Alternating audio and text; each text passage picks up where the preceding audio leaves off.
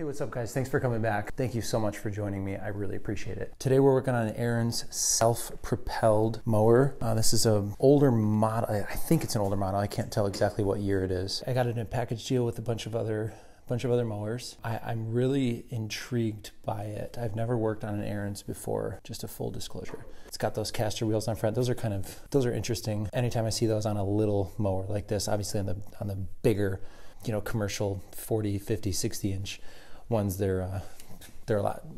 Actually, I think they're necessary on those, but not necessarily on these. I don't know anything about it. You are seeing it for the first time that I am. The engine spins over. That's the only thing I know about it. Yeah, you'll just have to trust me. I can't hold it down and do it at the same time. 5.5 horsepower. I don't know who makes this. If it's like a Tecumseh or a Briggs. It doesn't look like a Briggs. Might just be their own. Check the oil. It says it's full. Doesn't look too bad. I've definitely seen worse. Smell like gas. So it doesn't smell good, but I would not say that it smells bad. Looks fairly empty too. Not too shabby. I think that's the air filter. Grab a flathead. There's a little bit of discoloration right there. Not sure what that's from. No known reason why it stopped running. Had almost zero information when I got it.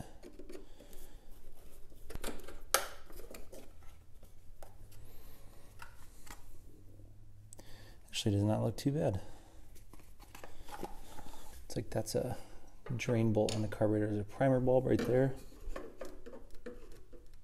Seems to function the way that it should. It is missing the bag. It has this mulch side cover bolted down, which actually looks in really good shape. That's bolted on there. It's missing the bag. Looks like it's got that mulch plug in there, some dirt. This actually, the paint job on this looks immaculate. There's nothing really other than just a couple of scuff marks there. That doesn't look too good. It's chipping off a little bit. Again, not too bad. There we go. Tecumseh engine. SAE 30 in the summer, 5W30 in the winter. Very good. Let's check to see if it has spark. It's got a Briggs spark plug, which is good. Tells me it was changed. I'm assuming this is not the plug that came with it. All right.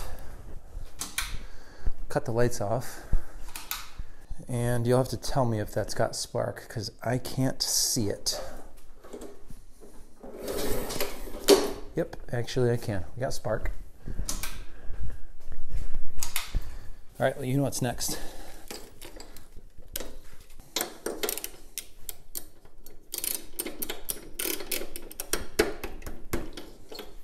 Huh. That's very weird. I can't even get in there. Looks like we're going in with locking pliers.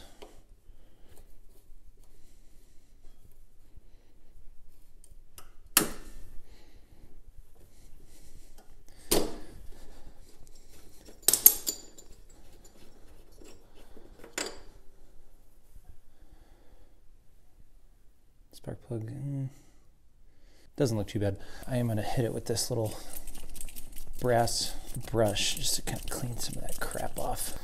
All right, let's get a little bit of fuel down there.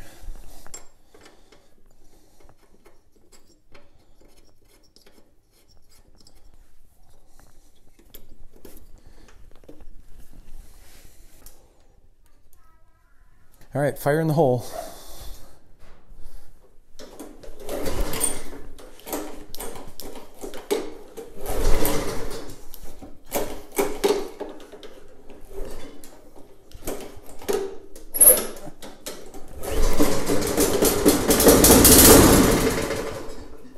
All right, cool. So we know it's a good engine. Let's get that carburetor off there, and we will get that thing torn apart and see what kind of a mess is in there. I'm always a little bit skeptical when I see an empty gas tank and it could just mean that they let it run out, but a little bit of remnants of fuel remains in the carburetor. So depending on how long it sit, and if they didn't drain the carburetor after they let it run out of fuel, who knows? Could be a multitude of different things. But let's tear into that, and we will see what that shows us. But it sounded fine. So I decided we'll lift this thing up on the bench just to have a little bit more access to it.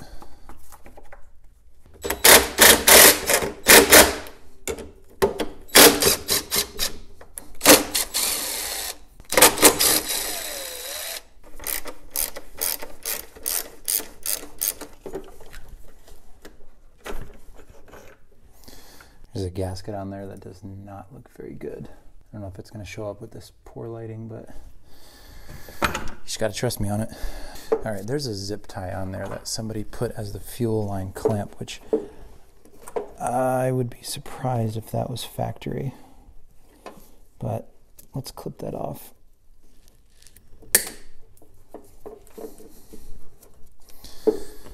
All right, got that guy off. Let's get that fuel line off of there. There's nothing in the tank, so I'm suspecting that nothing's going to come out of it. Hopefully. Here, I'm going to get you guys set up. There's a fuel line right here. I'm trying to get that popped off. And it's not really budging. Let's see if we can get a screwdriver behind there. Sometimes it helps just to get it cracked loose a little bit, and then it starts to move.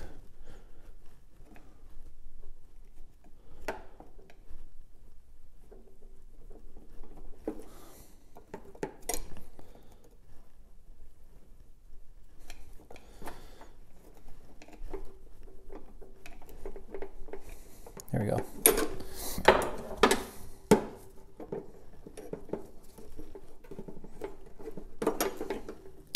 Yeesh. It's like an orange goo. It's just me, or that looks to be like melted. Either way, it's broken, so or it's busted apart, so we're gonna have to figure out something, if it's gonna go back on there or what. All right, I got that mower down off of the bench. And it's weird. There's just like weird, goofy, like gooey fuel just dribbling out of this. It smells like 2-cycle. All right, I'm going to remove the rest of this gasket as best as I can. This is cool. I've never. Whoa. Seems like that fuel wants to drain out of there, so I'm going to crack that. There's a drain bolt on there. I'm going to crack that open. We'll see what kind of stuff comes out of there. I got this cup. It's relatively clean. There might be a few particles, very, very minor, mini particles in there, but let's see what that looks like, if there's any that comes out. I'm gonna guess like a dark yellow.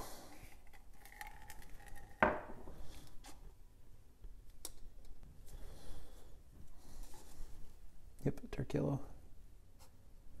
A very, very small amount of water. I'll see if I can pick it up on camera. Okay, so it's going to be at the bottom. Let's see if I can get it. Oh, that might be a little bit better. So it's at the bottom. It's that little, it's not really moving. It's that little dark speck right there. Oh, there we go. I don't know if the camera's picking it up very well, but there's just a very tiny drop amount of water.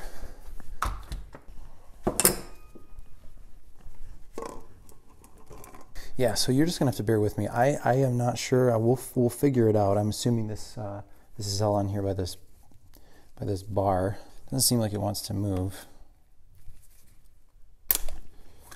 Okay.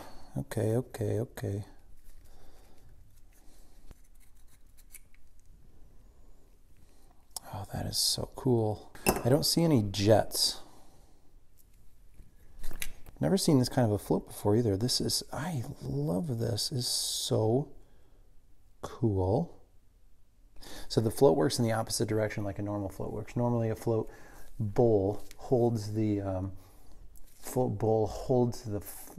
float, and then there's a needle and seat attached to it, so when it goes down, it pulls the needle down, fills the float bowl up, and it'll push the needle back up into that supply.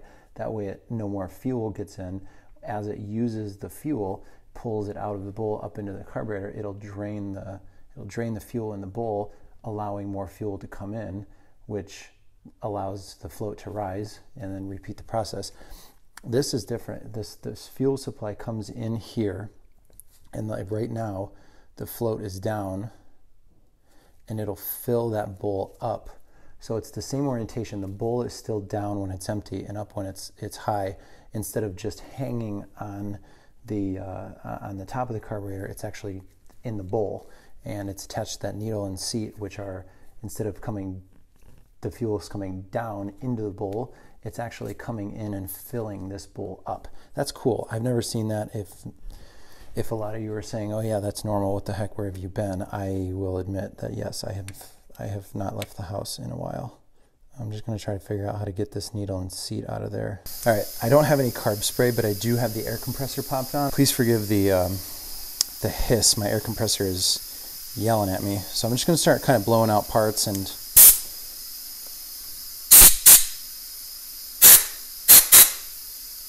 there's a gasket on there that looks pretty good. I'm going to do my best to leave that alone. I think, yeah, that gets removed. I think, I want to say the only ports on here other than these ones coming up, there's one. There's none on that side. There's one on this side.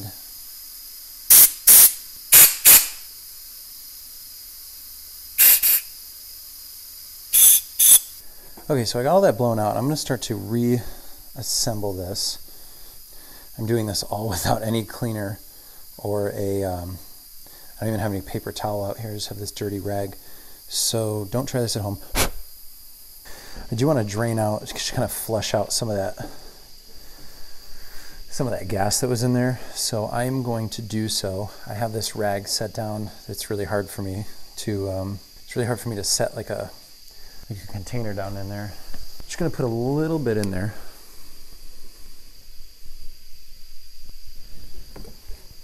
It is dribbling out that side. Please don't try this at home. I'm just going to try to force some air in there. All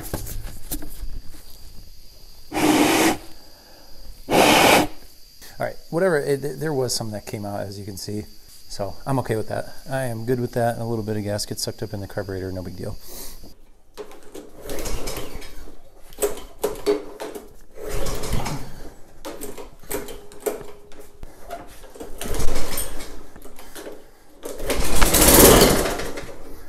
There we go.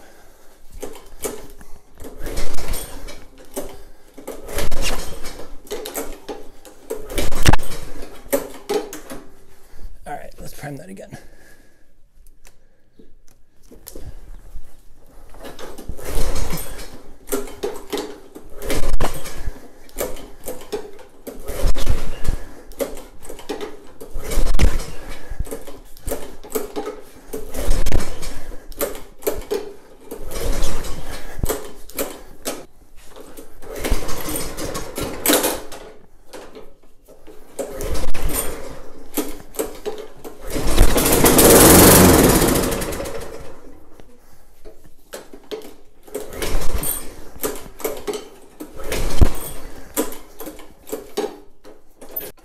All right, guys, there's still hope, I promise.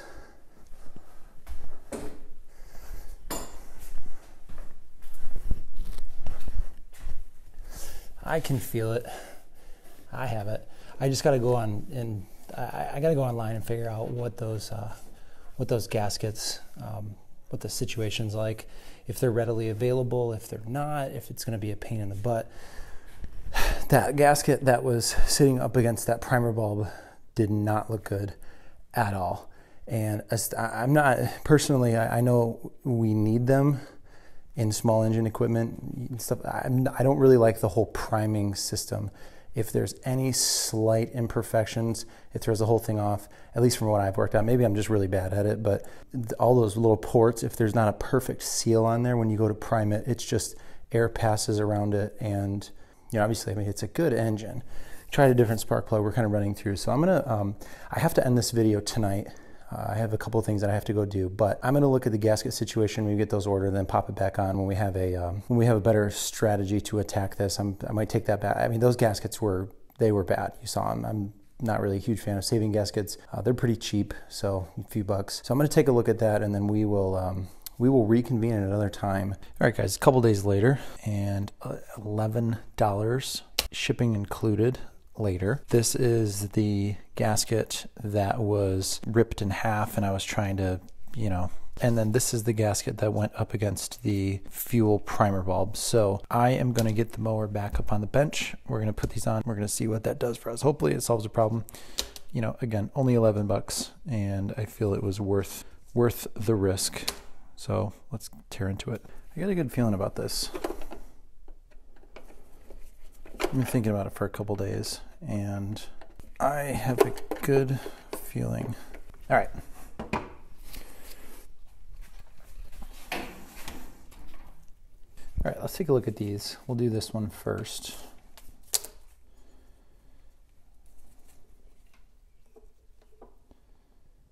So it looks like there's a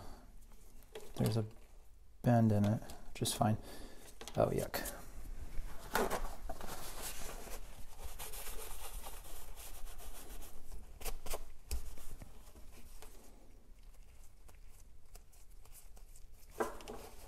Okay.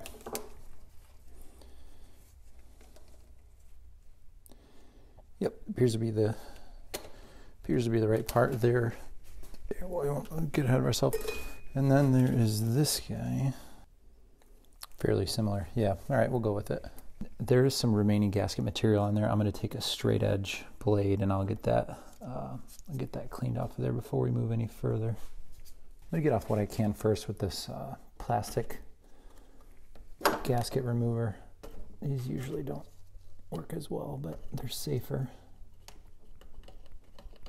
Yeah, that's just not really budging.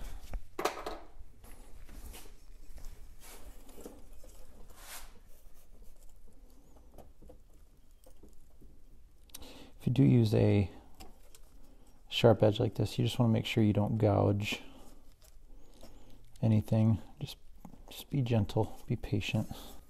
All right, all this is pretty boring, so I'll fast forward through this, and then I'll cut you guys back on when we got this cleaned up a little bit. All right, so I gotta think as much as I can off. So now at this point, let's mount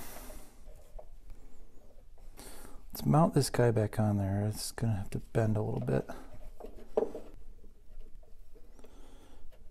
All right, so I will leave that there. It seems to key in just fine. I'll get this other one opened up. So the adhesive goes on right there, just like that. So I'm going to take that adhesive off, and then I will very carefully slide that down. All right, let's get this air box back on, and then we're ready to fire this guy up. See what happens. All right, let's go. All right, so it's down off the bench. Let's give it a few.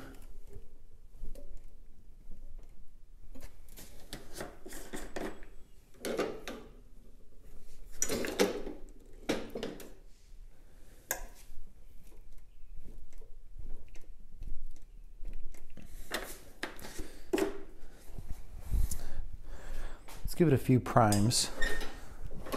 Full throttle. All right.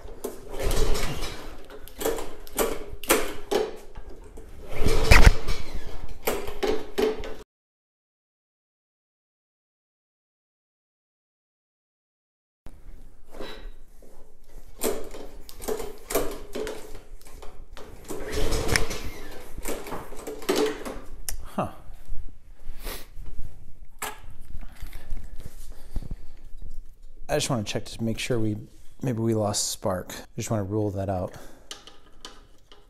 Nope, says we still have spark. Interesting. one thing that I was afraid of, sometimes these primer bulbs can be finicky. If you don't have that, if you don't have enough pressure on it to create a seal, if you have too much pressure. So I'm going to start by, let's see. I'm going to do a half a turn out, quarter turn. I'm going to do a quarter turn out on each side first. See if that does it.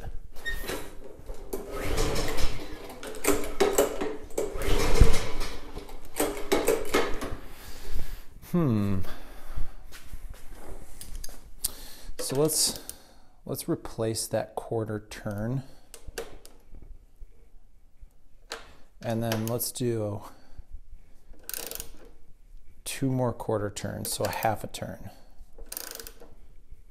So maybe we got a seal at that point.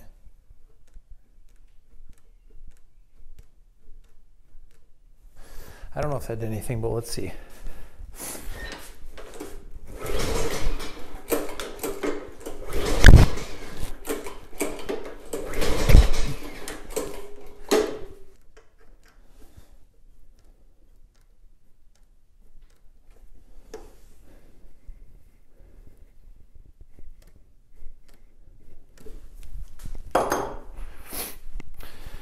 So I don't hear any fuel priming.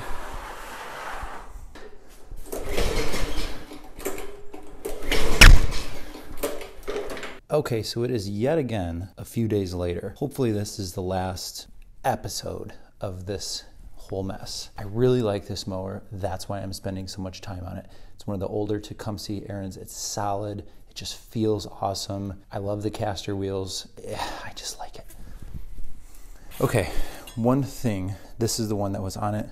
This is a new carb. I'm not gonna put that one on yet because I want to figure this out the right way. What I mean is, this is a clone. It was like, I think it was like 15 bucks. It came with this big like brass gasket and then these two. I was looking for that part right there, that little O-ring. And this whole thing was so cheap, I figured, we'll just get it just in case, but I just wanna use that part. I will say this.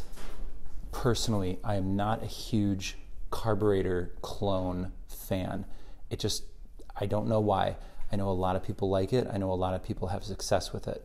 I am actually the person where I have never even really entertained the idea, so it's not like I've had bad experiences. I've had no experiences. Just OEM feels right. That's just my opinion. I know, again, a lot of people have carb clones in their repertoire that they love and that they're super cheap. I'd be curious to know too. Throw a comment down there. Are you a clone or an OEM person?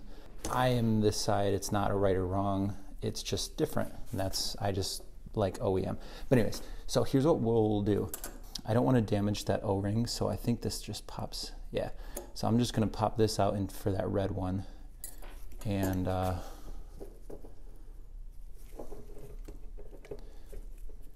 just want to compare the two really quick.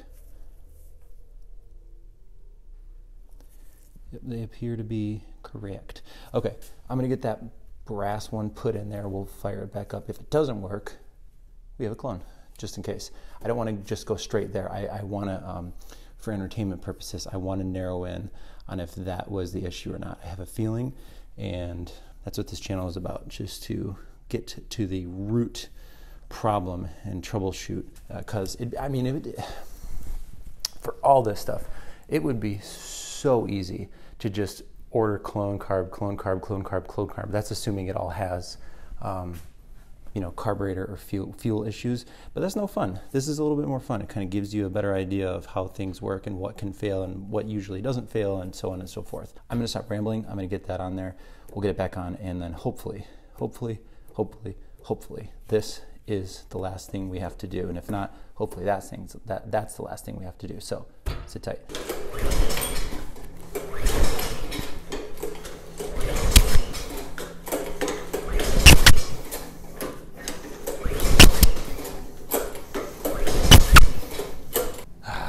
Come on. I've come to the conclusion there must be some kind of a you know, a surface imperfection or a gouge that I can't see with the naked eye that is causing air to get in and not have that. That's the only thing I can conclude right now. So I'm going to take back the parts that I robbed from it, that main jet that goes up, and then I'll take that, whatever that thing is called, back out, put it in the clone, put it on, and we'll wrap this one up. Hopefully that is what's going to get it to run. If not, I give up. Straight give up. Here we go. Take 477. I hear, this is the first time that I have ever heard anything go. All right, I am very hopeful. Here we go. Let's go.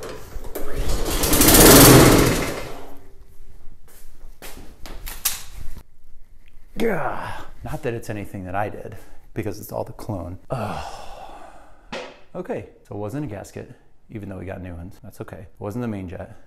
It was nothing. It was just the carb. I'm gonna go ahead and assume there were just imperfections along the surface that prevented it from running. Maybe it was warped.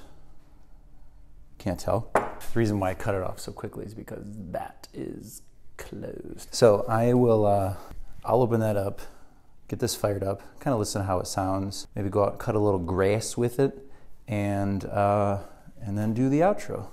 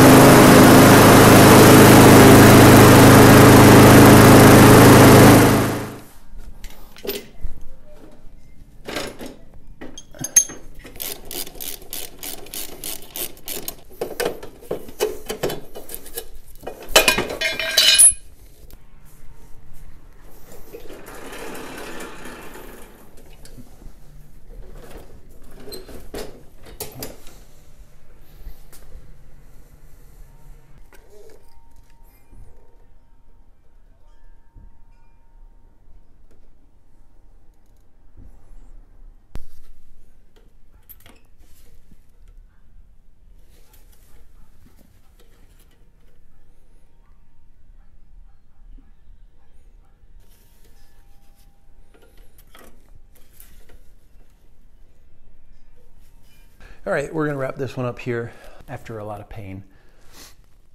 I'm glad I ordered the carburetor, because if I was only able to order the little O-ring, that's all I would have ordered, and I would not, that was not the problem.